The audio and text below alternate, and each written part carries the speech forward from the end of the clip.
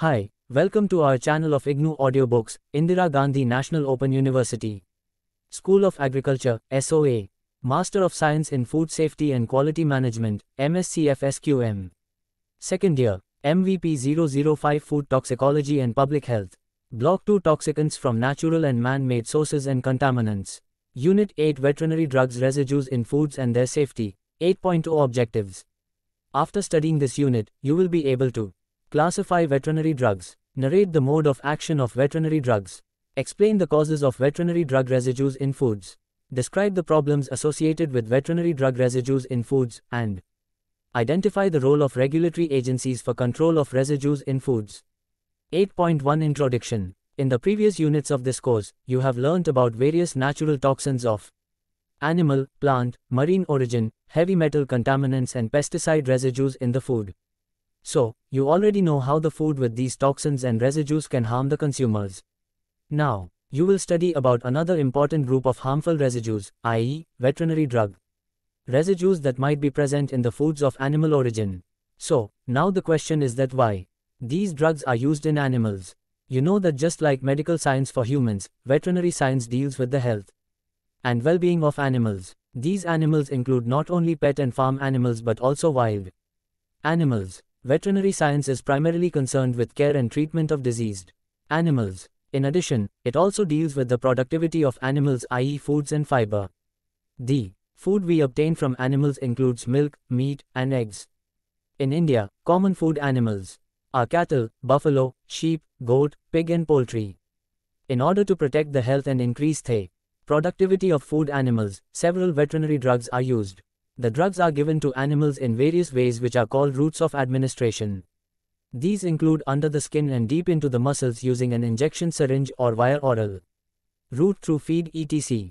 Whatever is the route, drugs once entered into the animal's body get distributed in various tissues and organs. There they bring out the desired effects such as healing of the injured cells, destruction of disease-causing microorganism, relieving the pain from the disease etc. You are familiar with the concept of ADME, thus you know any drug after entering the body gets absorbed, distributed, metabolized and excreted. Veterinary drugs also follow the same ADME process in the animals and excreted out of animals' body through various routes such as urine, feces, sweat, milk and even through exhaled air. This excretion of drugs occurs in one of the two ways. In the first, the drug is excreted out as such, i.e. as an original molecule. Alternatively, it may be excreted out in another form due to enzymatic action of various organs. These are called as metabolites of drugs. Some drugs are excreted out completely within very short period, i.e. few hours, but some drugs need few days to clear out of body. Whereas, in case of some drugs, minor quantity of drugs or their metabolites remain as such in various tissues and organs of the body. This small quantity that remains in the body of the animal is referred as the drug residues. The amount of drug residues in the body of the animal or the animal products depends upon its ADME property. The quantity of drug residues in the body can be calculated by knowing the half-life of that drug. Half-life is defined as the time it takes to become 50% of its original quantity. For example, if the half-life of a drug is 5 hours, it would take approximately 30 hours, i.e. 6 half-life, to get eliminated completely from the body. After 5 hours of consumption of 100% of drug, 50% remains after 5 HRS, 25% remains after second half-life, i.e. 10 HRS, 12.5% remains after third half-life, i.e. 15 HRS, 6.25% remains after fourth half-life, i.e. 20 HRS, and so on. When we consume foods of animal origin obtained from animals administered with veterinary drugs, we also get exposed to small doses of these drugs or their metabolites in the form of residues. Now one may wonder, if the use of veterinary drugs in food animals is necessary, then why their residual quantity in foods of animal origin is a food safety issue? If you also think so, then you are right. This unit will provide you to all the necessary information about veterinary drugs and concerns about their residues in foods of animal origin. 8.2 Veterinary drugs. In India, farm animals, especially dairy animals, are important for supply of nutritious food. The animal industry significantly contributes to the economy of the country and also supports the livelihoods of many marginal farmers. However, this rural industry gets disrupted by outbreaks of diseases, Animal diseases can significantly impact the social and financial structure of rural communities. Some animal diseases are economically important because they cause either death of a large proportion of the animal population or reduce the production of affected animals. Also, there are certain animal diseases that are transmitted to man and are therefore important from viewpoint of human health. Thus, it becomes necessary to protect the animal health using necessary veterinary drugs. In this section we will get acquainted with different types of veterinary drugs and their uses in maintenance of health and productivity of farm animals. 8.2.1 Classification of veterinary drugs. In the context of food safety, the term veterinary drug is defined as any substance applied or administered to any food-producing animal, whether used for therapeutic, for treatment of disease, prophylactic, for prevention of disease, and or to alter the physiological functions. To increase productivity, the types of drugs used in the veterinary practice are discussed in the text followed. The examples of drugs included in such groups are summarized in Table 8.1. I. Antimicrobial drugs. An antimicrobial is a substance that kills or inhibits the growth of microorganisms and can be antibacterial, against bacteria, antifungal, against fungi, antiviral, against virus, antiprotozoal, against protozoa, etc. You must have heard about antibiotics, which are also a type of antimicrobial drug. A. Antibiotics. Earlier the term antibiotic was used to describe the formulations that were exclusively derived from the living organisms, fungi, bacteria, actinomycetes, but now it is also applied to synthetic antimicrobials as well. It is a type of antimicrobial that is able to kill or inhibit growth of bacteria. In livestock production, a wide variety of antibiotics such as beta-lactams, tetracyclines, aminoglycosides, macrolides, and polymyxins are used. B. Antifungal drugs. These are mostly available as drugs used on the surface of the skin to cure superficial fungal infections. Although rare, however, sometimes antifungal agents are also used against systemic visceral infections. Some notable examples are natamycin, ketoconazole, iatraconazole, grisefelvan, amphotericin B, clotrimazole, etc. E. Antiparasitic drugs. These are the drugs that are used in the treatment and management of parasitic diseases, which are caused by helminths, ectoparasites, protozoa, amoeba, etc. Dairy and meat. Animals get exposed to these parasites through feed, water, environment, managemental practices, etc. Based on types of parasites, there are specific drugs available for their treatment and control and are mentioned below. A. Anthelmintics. Invasion of the digestive system, rarely other system as well like respiratory system, by internal parasites like nematodes and flukes is a very common affection of farm animals. These parasites cause distress and substantial economic loss. To get rid of these parasites, the administration of a wide variety of anthelmintic drugs to farm animals is a routine management practice. B. Ectoparasiticides. Ectoparasiticides are commonly known as pesticide.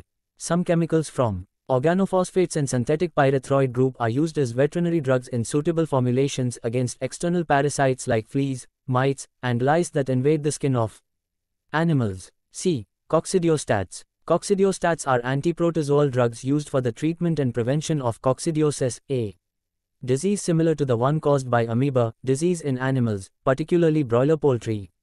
Birds reared for meat purpose. E. Steroid hormones. Anabolic steroids are drugs that bring out the same effect in the body as that of natural steroid hormones such as testosterone and dihydrotestosterone.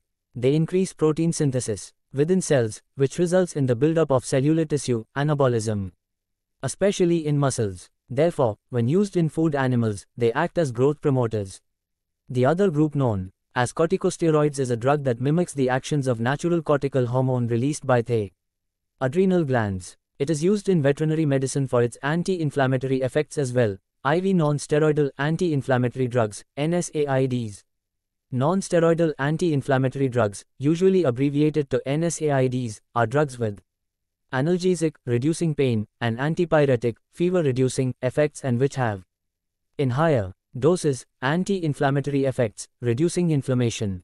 The term non-steroidal is used to distinguish these drugs from steroids, which, among a broad range of other effects, have a similar anti-inflammatory action, versus beta-agonists. Beta-agonists are synthetically produced compounds, which are used regularly in the veterinary medicine to treat pulmonary diseases. In addition, these drugs have the ability to promote weight gain in food-producing animals. They are also called as repartitioning agents, because of their ability to exert a desirable effect on carcass composition by increasing the deposition of protein while reducing fat accumulation. Table 8.1 Examples of veterinary drugs used in food animals. Look at the screen. 8.2.2 Mode of action. Veterinary drugs can be given to animals through various routes of administration as explained earlier in the introduction section of this chapter. However, in the case of food animals, due to their large population at farm, the most convenient way of administration of drugs is through feed. Drugs are given to farm animals at various concentrations, dose, depending upon the required effect in animals. Therapeutic dose of drugs usually ranges between 200 to 1000 grams of drug per ton of feed is used for disease treatment. At such high concentration, the disease-causing organisms are killed and the animal gets cured of the disease. Less than this is a prophylactic dose, 100 to 400 grams, ton of feed, which is used for the prevention of infectious diseases caused by microorganisms. At this concentration, the disease is prevented by killing the disease-causing organisms immediately after their entry in the body. Lastly, the subtherapeutic dose of less than 200 grams, ton of feed is used to increase feed efficiency, to get more milk and meat production with less feed, and growth promotion. The mechanism of action to bring out the desired effect at a subtherapeutic dose is not completely understood. However, some scientists are of the opinion that this is due to nutrient sparing and metabolic effect. Antimicrobial drugs reduce the number of normal bacteria in the stomach and intestine of animals which consume a significant portion of feed consumed by animals. This leads to an increase in the availability of nutrients for animals. Some antimicrobial drugs cause the thinning of the intestinal wall of animals. This leads to increased absorption of vital nutrients, like vitamins and minerals. Thus, because of increased availability of nutrients followed by their increased absorption leads to enhanced growth in food animals. Such types of drugs are mainly used in animals reared for meat purposes. Some antimicrobials like tetracyclines at subtherapeutic dose change the metabolic process of the body which affect the water and nitrogen excretion. Anthelmintics and ectoparasiticides kill the internal, worms, and external parasites of the animals, respectively. Anabolic steroids help in promoting growth of animals. NSAIDs act as anti-inflammatory, analgesic and antipyretic agents. Beta-agonist drugs also promote growth of animal in addition to treating pulmonary diseases. 8.3 Causes of veterinary drug residues in food. Veterinary drugs, when used in a proper scientific manner, then their presence in the food is very unlikely, and even if drug residues appear in the food, their concentration will be very low to cause any adverse effect. So, let us see the causes of the occurrence of these residues in foods of animal origin at an unacceptable level. The major reason for the presence of drug residues at unacceptable concentrations is the failure to observe the withdrawal period. The withdrawal period is defined as the time between the last administration of a drug to the animal and the time of collection, production, of animal products like milk, meat, egg from such drug-treated animals, which if followed diligently, can give assurance that the concentration of residues in food shall remain within the acceptable limits. This acceptable limit is referred as the maximum residue limit, MRL. More detailed information about the concept of MRL is given in the section 8.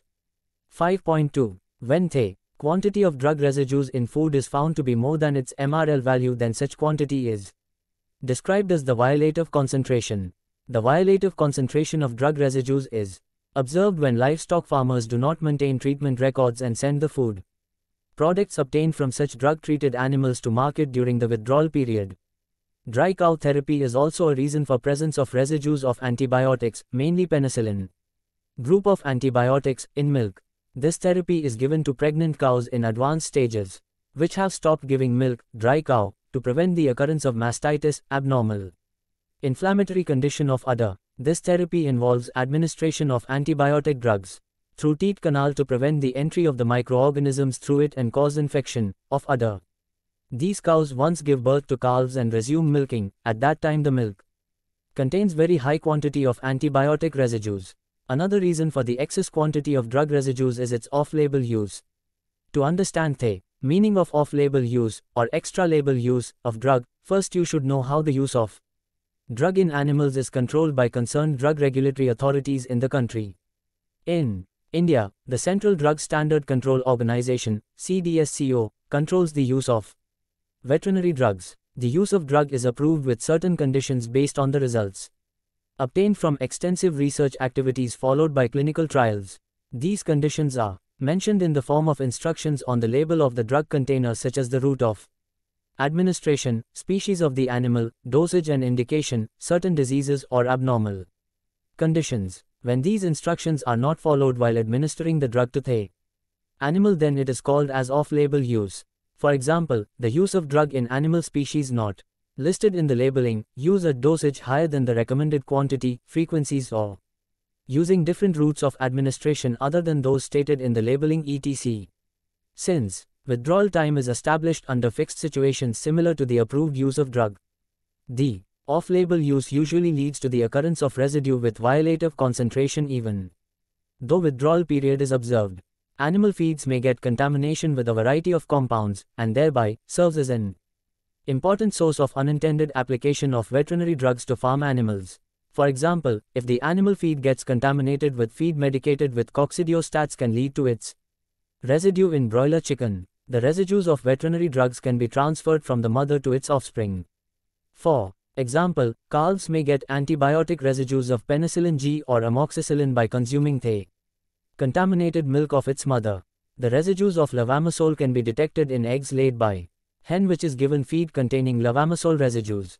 Some banned veterinary drugs are illegally used in farm animals to increase production. Repeated injections of oxytocin injection to increase milk production serves good example of such abuse. Sometimes illegal use of unapproved veterinary drugs, while use was approved earlier, may also create challenge for other animals, like use of diclofenac create challenge to vultures. This is explained in further details in latter part of this chapter. 8.4 Concerns of veterinary drug residues in food. Drug residues in meat, milk and eggs, resulted from their use in food animals, lead to undesirable effect on not only human health but also environmental health. Further, these residues are responsible for technological problems, particularly in the dairy industry. We will discuss each of them in subsequent sections. 8.4.1 Adverse effect on human health. The adverse effects of various veterinary drug residues on human health are discussed below. 8.4.1.1 Adverse effects of antimicrobials. You know that the antimicrobial drugs are primarily used in animals for killing or inhibiting the disease-causing microbes, but they can have following bad effects on human health if they are present at unacceptable level in food. A. Effects on human gut microbiota. The microbiota in the human gastrointestinal tract, normal residential microorganisms, is responsible for maintaining a very diverse and well-established ecological community. This community contains more than 400 different bacterial species. Their presence is an example of a symbiotic relationship. Together, this microbial community provides the natural defense by preventing the invasion of pathogenic bacteria and also by limiting the overgrowth of opportunistic microorganisms. Consumption of antimicrobial agents causes disturbances in these functions by killing the useful microorganisms. This exposure is unavoidable when happen as a treatment protocol for few days to cure the disease. But unintended exposure through consumption of contaminated food is a long-time exposure of low dose that leads to disturbances in gut microbiota. The extent of disturbance in the balance between host and microorganisms depends upon the properties of the antimicrobial agent and its quantity. B. Development of resistance by microorganisms. Perhaps the most important concern about use of veterinary drugs in food animals is the ability of these residues to lead to emergence of drug resistance in human pathogenic bacteria. Because this drug resistance makes very difficult to control the infection caused by such pathogens. This phenomenon of emergence of resistance against the antimicrobial is known as antimicrobial resistance. AMRA. Development of resistance in Escherichia coli, an enteric pathogen, due to the use of tetracycline in animal feed in swine and poultry has been demonstrated in the USA. This finding is important because tetracycline is also used in human medicine for treatment of bacterial diseases. This development of resistance after repeated use of certain antibiotics in animal feeds is thought to be due to elimination of susceptible microbial population, which allows proliferation of resistant population in the gut of animals. The statistical association between the presence of residues of antibiotics like tetracycline streptomycin, gentamicin, and chloramphenicol in animal products and resistant bacteria isolated from the same samples is well established. This indicates that the presence of low levels of antimicrobials can lead to selection and expression of resistance in bacteria associated with gastrointestinal tract. C. Hypersensitivity, allergic reactions. Drug hypersensitivity reaction is defined as an immune-mediated response to a drug agent in a sensitized patient which is characterized by release of very high quantity of certain antibodies known as immunoglobulin E. Hypersensitivity reactions may be as mild as the development of rashes to as worse as severe anaphylactic reactions that can cause death. Antimicrobial drug residues in animal products can cause hypersensitivity reactions in humans. As compared to other antimicrobials, beta-lactams have been reported to cause most of the hypersensitivity reactions in human beings. Aminoglycosides, sulfonamides and tetracyclines may also cause allergic reactions. However, these reactions were due to their medicinal use. The instances of hypersensitivity reactions caused due to antimicrobial residues present in meat or milk are very few. D. Other minor health effects. Aplastic anemia, a disease in which the body fails to produce blood cells in sufficient numbers, can occur in the susceptible individuals exposed to residual concentrations of chloramphenicol through consumption of meat obtained from chloramphenicol-treated animals. Aminoglycosides can produce damage in urinary system and disturb the vestibular and auditory functions. 8.4.1.2 Beta-adrenergic agonists. Certain beta-agonist chemicals act as physiological analog of adrenaline. These are used in veterinary medicine as bronchodilators, tocolytic, anti-contraction drug used to suppress premature labor, agents and also for growth promotion. At subtherapeutic dose these substances, in addition to their regular role, increase lean meat to fat ratio and improve feed conversion efficiency. Illegal use of these pharmacologically active substances has resulted in severe cases of food poisoning with adverse effects such as palpitation, tachycardia, agitation, tremors and headaches. The use of clenbuterol in cattle feed resulting into above-mentioned adverse reactions in the consumer was reported. 8.4.1.3 Residues of hormones, anabolic steroids and other drugs. Sex hormones naturally produced in the body influence the muscular development in animals, but do not remain present in meat.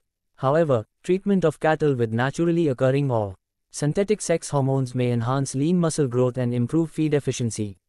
Therefore, use of hormonal drugs has been used as a cost-effective procedure for enhancing meat production in some Western countries, including the United States of America and Canada. Steroid hormones are implicated in a range of cancers, including breast and cervical cancers in women, prostate and testicular neoplasia in men and other diseases such as polycystic ovary syndrome and malformations of the external and internal genitalia. Studies have shown that 17-beta-estradiol, a growth hormone, is a probable carcinogen. This synthetic form of progesterone shares similar characteristics with a class of other molecules called endocrine disruptors, which imitate other human hormones in the body and have been linked to diseases such as cancer. Anabolic androgenic steroids are widely misused in human sports for enhanced muscle power and stamina. Although it cannot be considered as the case of food safety issue, the residues of such steroids in meat pose risk of failing a sports drug test by athletes who consume it. Arsenical compounds are used in swine and poultry to promote growth and to prevent bacterial enteritis. The most commonly used arsenic compound for poultry is roxazone. Most of the roxazone is excreted unchanged, but some metabolites have been detected in hen urine. Inorganic arsenic is a known carcinogen and may adversely affect the circulatory and nervous systems. 8.4.2 Technological problems. Some antibiotics are resistant to severe heat treatments which are involved in food processing, such as pasteurization, drying or freezing. The antibiotic residues in the fluid milk interfere with fermentation reactions by inhibiting the growth of starter culture bacteria. You know that fermentation reaction is very essential process in the production of certain milk products, such as curd, cheese, buttermilk, sour cream, or yogurt. Antimicrobial residues in fluid milk lead to production of inferior quality fermented products that can result into huge economic loss to the dairy industry. 8.4.3 Adverse effects on environmental health. Vultures are important creatures of the ecosystem. They feed upon dead carcasses of animals and act as a scavenger of the ecosystem. It is now realized that their population is on decline. To a great extent, this decline has been linked to the use of a painkiller, diclofenac, in farm animals. This drug is very toxic to vultures. The drug is used as anti-inflammatory and pain killer. When animals under treatment succumb to death, their carcasses, if disposed as such in the environment, and when vultures feed upon such carcass of diclofenac-treated animals, they get exposed to the toxic quantity of the drug, leading to their death.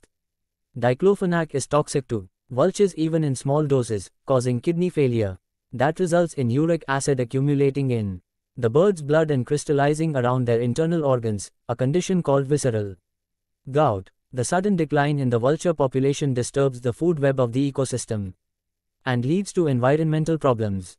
That's the reason in current days, diclofenac is banned for use in food animals like cattle, buffalo, etc. 8.5 Regulatory aspects of veterinary drug residues in food. So far you learned about veterinary drugs used in the animal industry and how they enter in to foods of animal origin as well as exert their harmful effects. To avoid problems associated with their presence in food, we have to take certain safety precautions. Usually, these are directed towards elimination of contaminated foods from entering into consumer markets.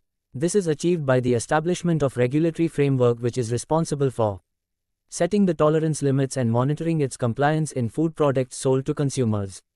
Various national and international food standard organizations are involved in combating this food safety issue. In this section you will learn about these organizations and their role in the establishment of maximum residue limits in foods for drugs used in the veterinary practice.